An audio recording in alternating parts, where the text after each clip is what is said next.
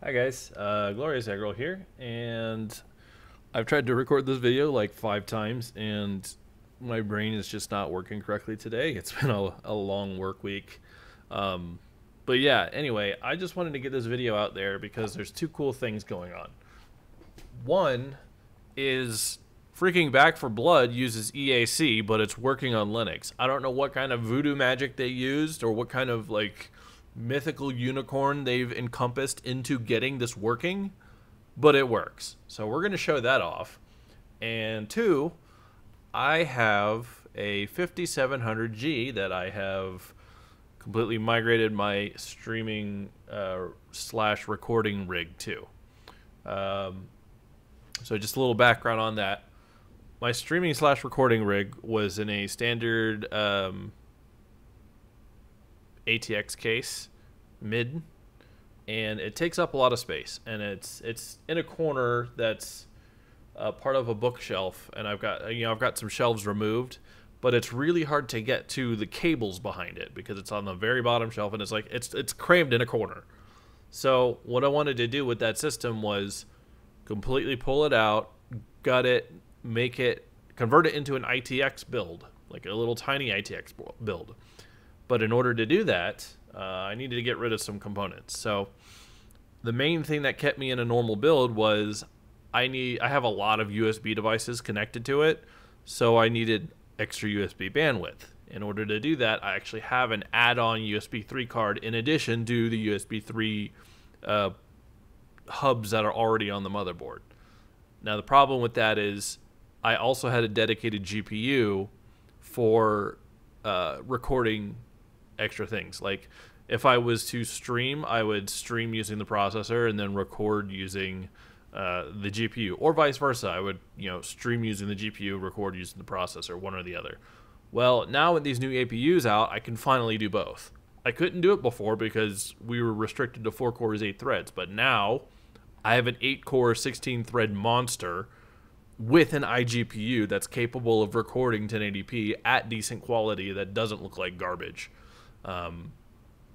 So I can do that through through the APU now. Before, obviously, I had a 5600X that was running the CPU side, and then I had a 5500 XT which was running the GPU side. That's going to be repurposed into another system that I'm doing for a different project.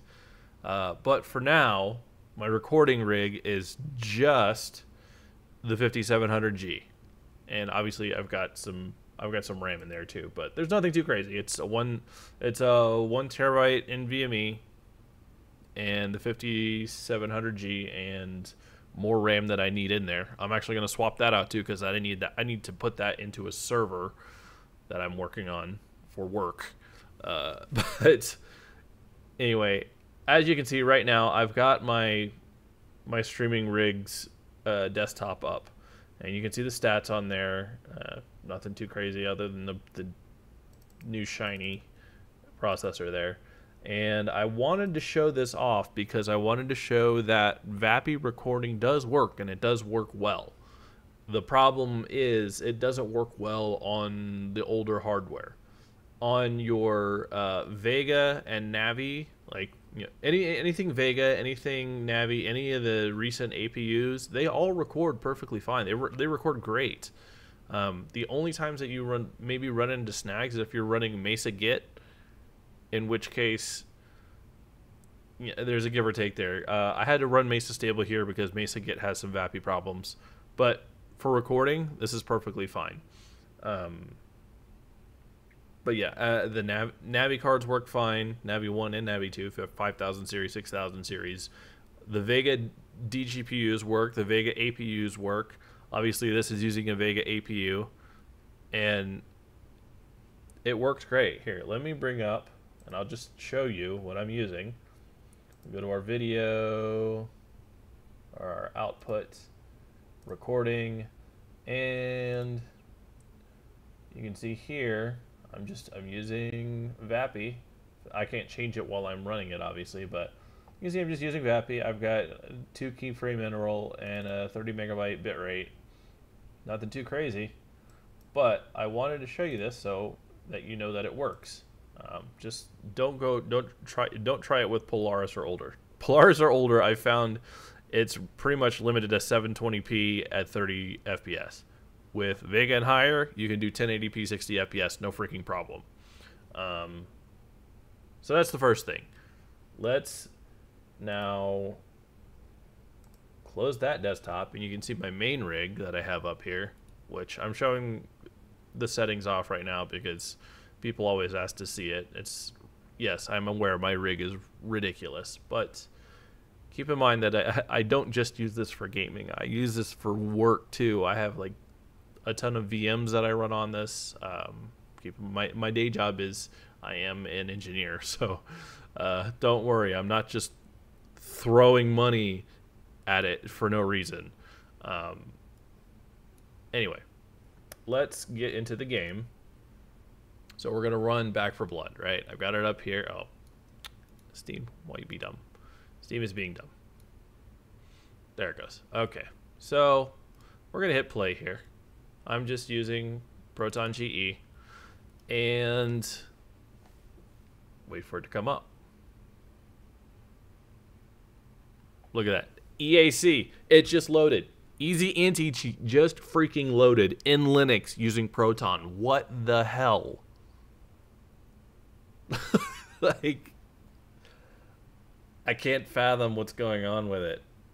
I don't know. I don't know why it's working, but it's working. I'm hoping and praying that this is the trend moving forward, in that EAC. Oh, let me turn this down. I might have to turn it down on the recording too. Let's do that just for a minute.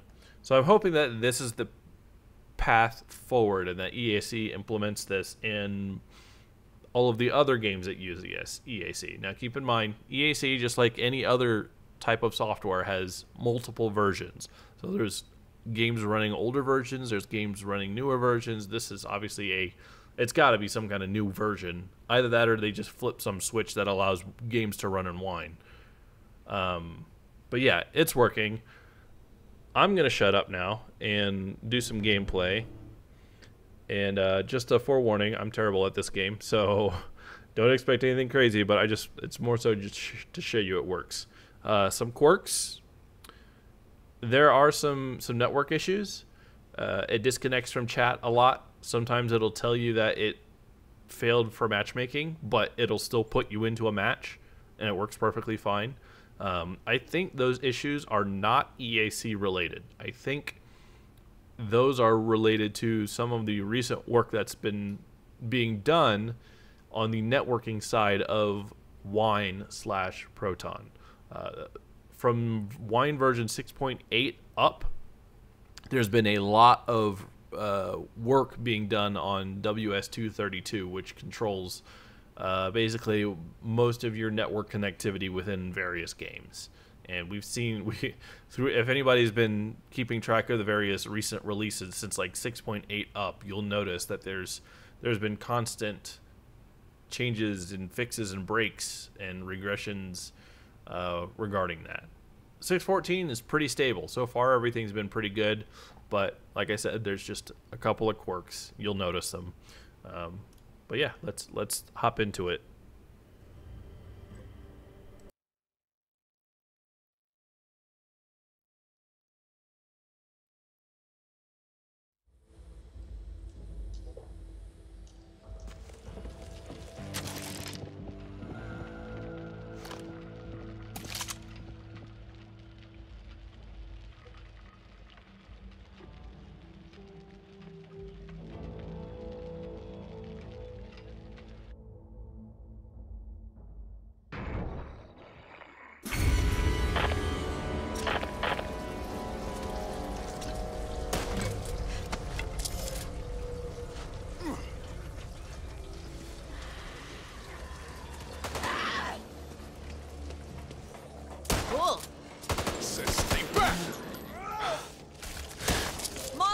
Here.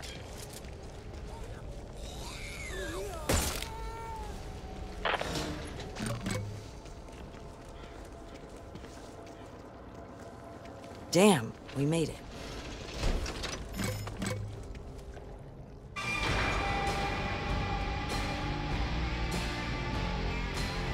Okay, it came in at the end of that match, so we got a freebie. I mean, as you can see at the bottom, it says matchmaking failed. It searches for a while, then it'll say this, but it still connects you and still allows you to play. And that doesn't always happen, just FYI.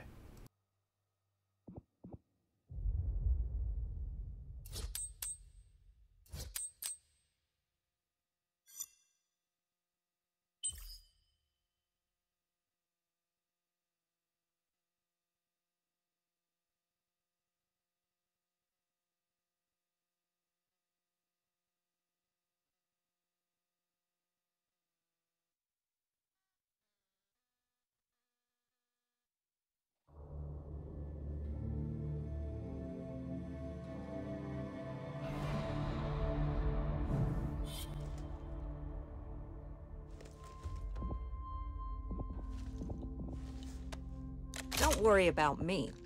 Worry about yourself.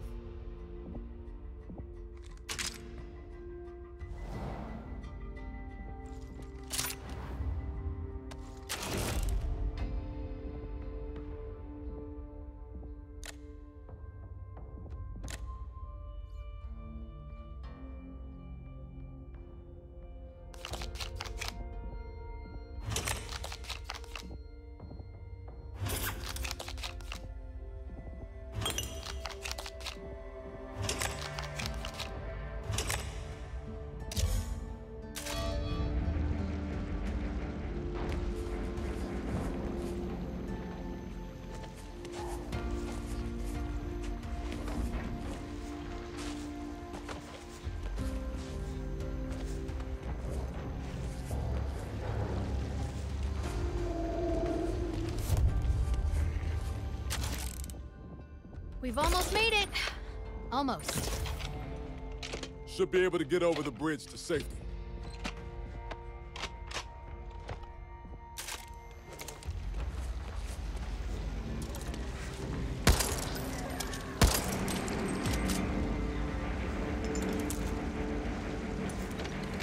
Grenade here! Y'all ready?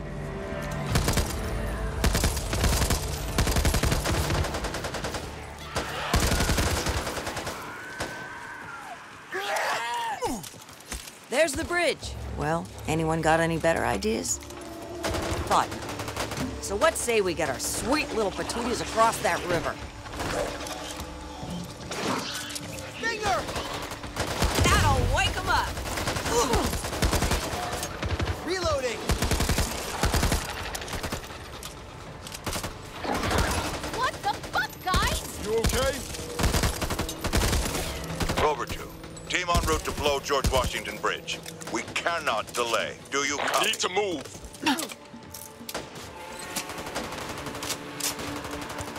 Handgun!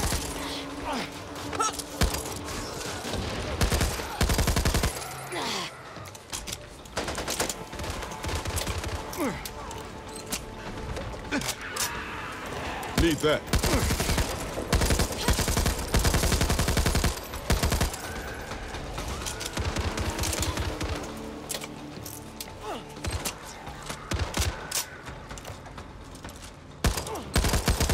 Stay alert. There has to be a way to proceed.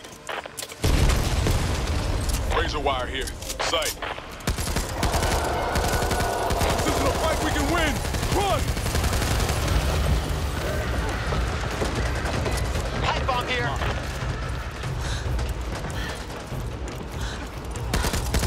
Reloading!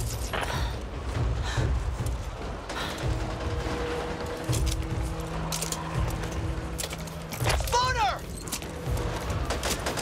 Friendly fire! Ammo here. Anyone's name? Grenade! Can't remain here long.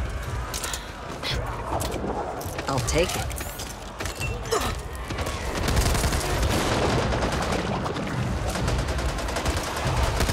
Need more ammo here.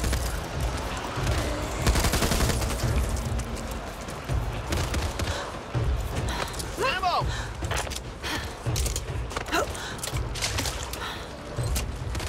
Phillips, you got your ears on? We're at the old Washington Bridge, and we've got the host of hell on our heels. Over. Shit. What the hell, Reloading. Holly? Shit! Grenade here. Right out!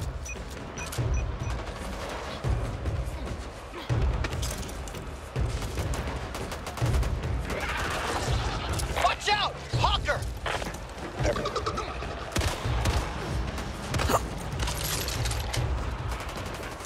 Who the fuck shot me?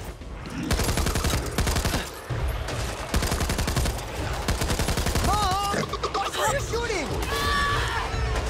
We'll have to go through the ferry to get across.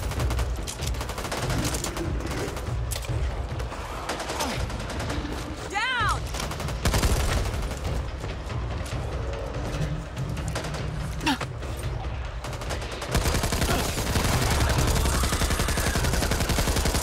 Cover me.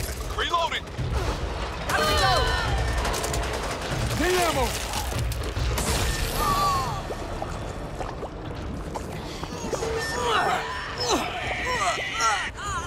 Fuckers got me pinned!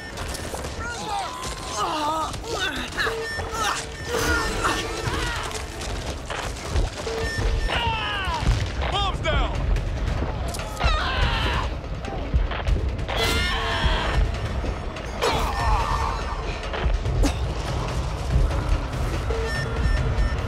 Help! Shoot it in the head. That usually works. Help!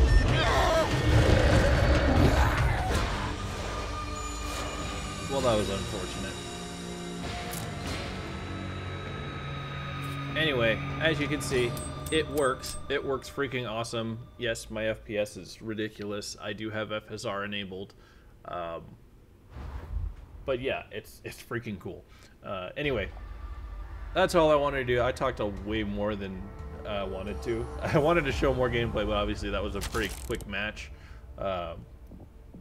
Anyway, it's awesome. Hope you enjoyed, and yeah, I'm gonna try and get some more FSR testing done with this APU, because I know a lot of people are running on lower end hardware, and hopefully, I mean, obviously a 5700G is still 8 cores, 16 threads, but it would be nice to see how the GPU side of the APU works with FSR.